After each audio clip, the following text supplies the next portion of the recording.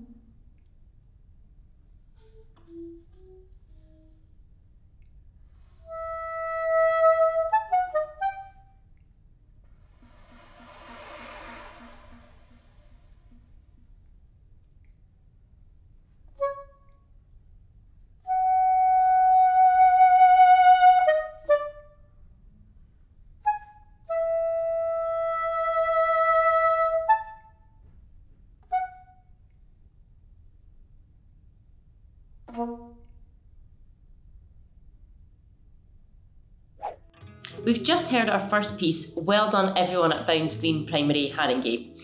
We loved all of your works and wish we had time to perform each and every one. Let's hear from Simon about what inspired him and his favourite parts of the score. Hello, my name's Simon Haram. I'm a saxophone player and I'm the principal player at the London Sinfonietta. I really enjoyed this score because it's very organised. It has lots of very clear elements, which makes it very easy to interpret. I think my favourite part was the shapes with the colours and the squiggly lines. They were very evocative. One of the best things about graphic scores is you can express yourself very freely. There's no rules, nothing's right, nothing's wrong, anything goes. For example, if I wanted to play this piece in a happier mood, I could play it like this.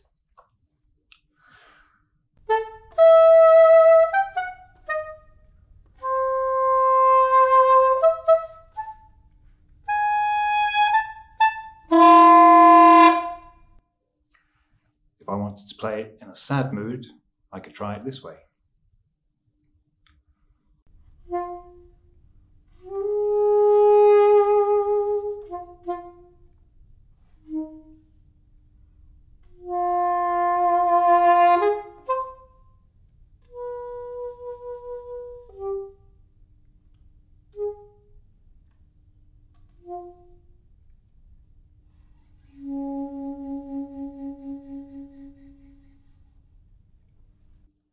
And finally, if I wanted to play it in an angry way, I'd do it a bit like this.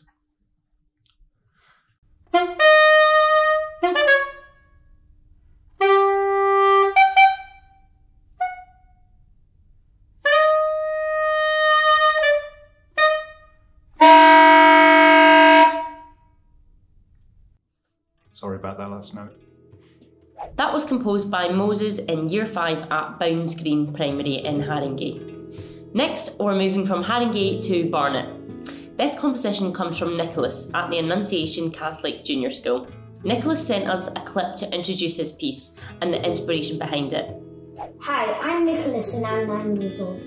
The title of my artwork is called The Invasion of Ukraine. The fruit inspired me because Ukraine is a rich country and has crops and all sorts of fruit.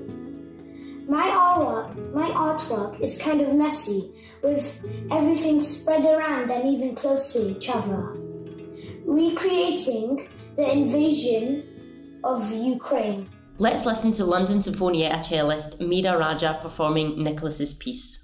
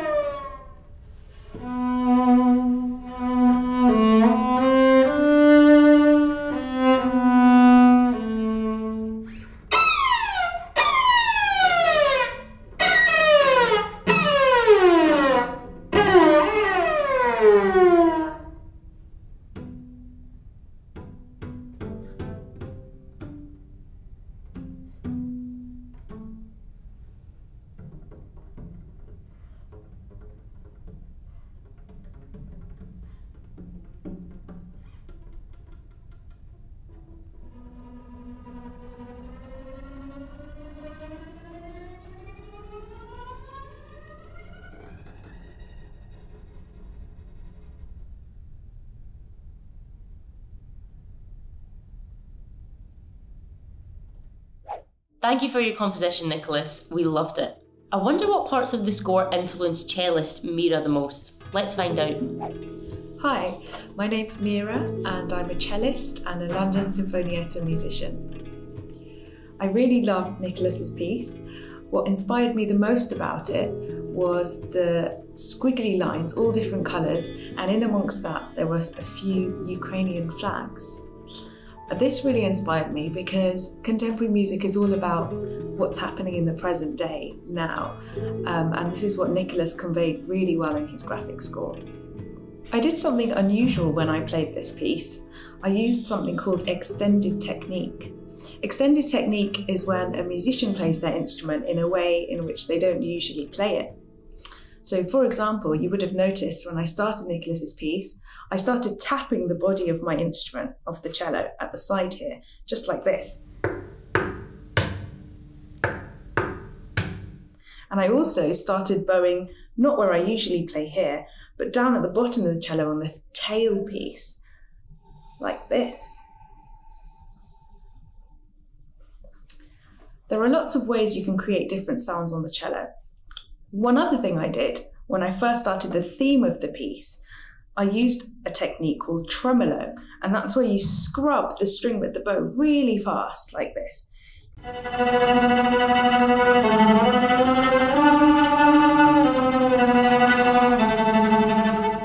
Creates quite an exciting sound, I think. I also used another technique, which is where you place the bow right on the bridge, and you play. And it makes quite a harsh sound. I also did one more thing, which was instead of playing with the horsehair of the bow, I turned it round and I played with the stick, and that makes quite a percussive sound.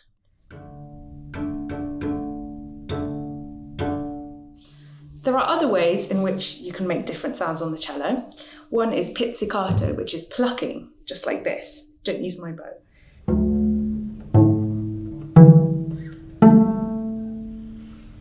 And then there's another way in which I can create a really nasty sound where I play behind the bridge.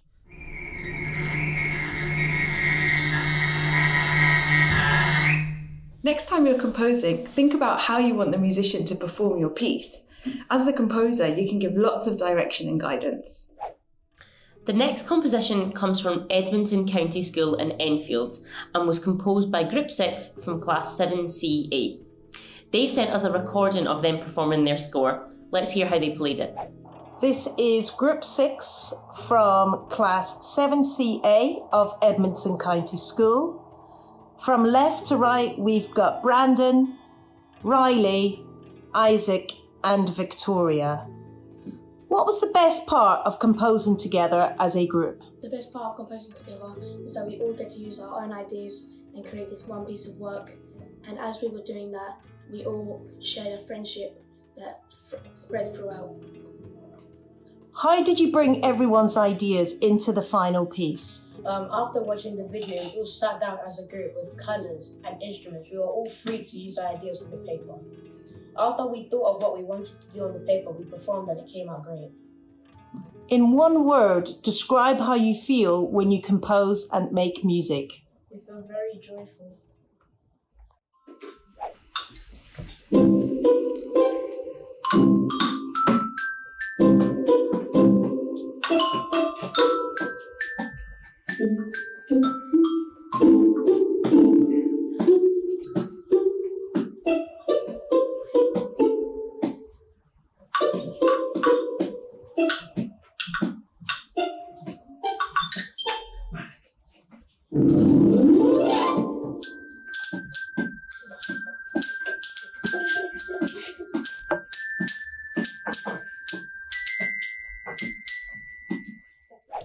That was performed by Group 6, Class 7C8 at Edmonton County School in Enfield.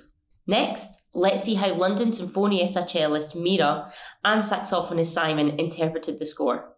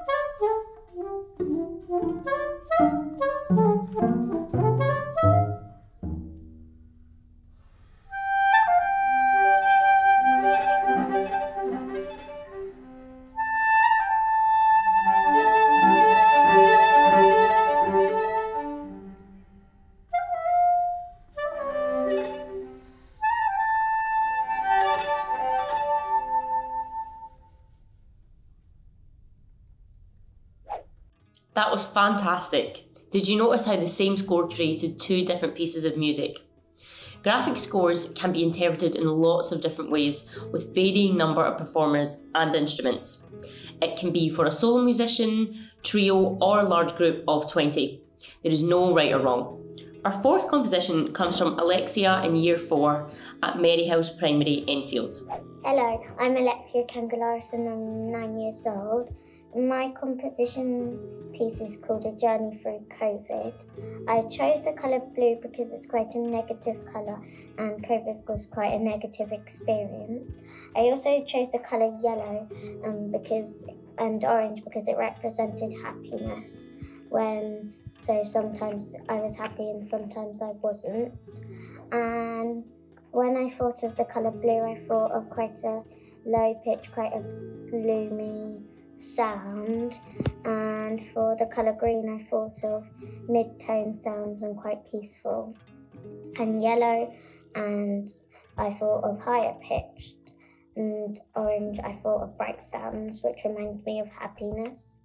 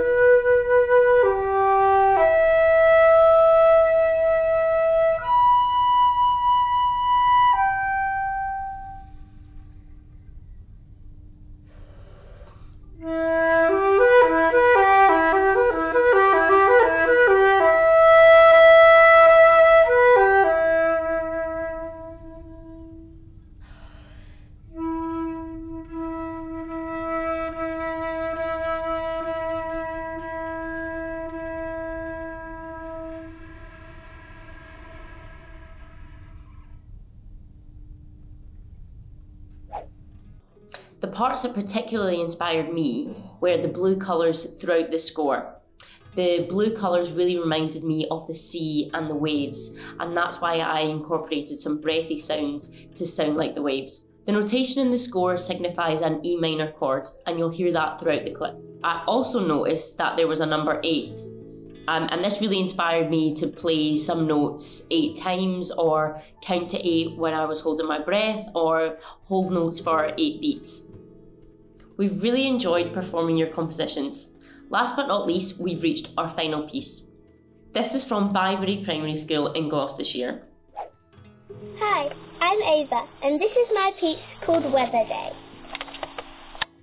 I think that it shows that the weather can go from peaceful to loud very, very quickly.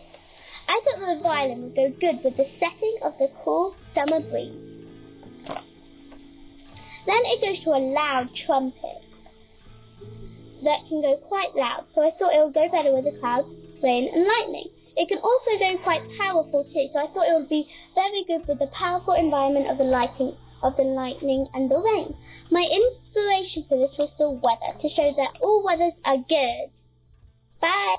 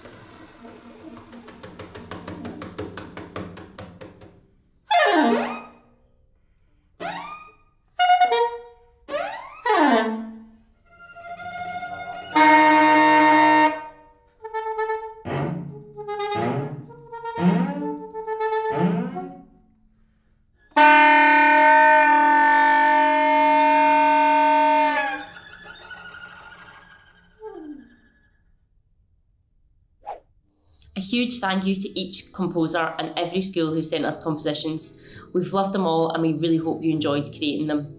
London Sinfonietta has 4 composition challenges: postcard pieces, numbers and patterns, words and music, and deep listening, so make sure you have a go at each one. You can find them on our website, londonsinfonietta.org.uk. Happy composing!